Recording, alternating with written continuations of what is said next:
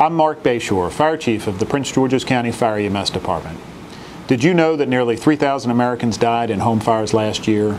In most cases, the home did not have a working smoke alarm. A sounding smoke alarm provides you the extra seconds you need to get out of your home alive. If a fire breaks out in your home, do you know how you'll get out? Planning and practicing how you and your family would escape a fire safely can make all the difference. Install and maintain a smoke alarm on every level of your home. Test it monthly and replace the battery when you change your clocks. Plan 2 routes of escape from every room. Designate a meeting place outside of the home.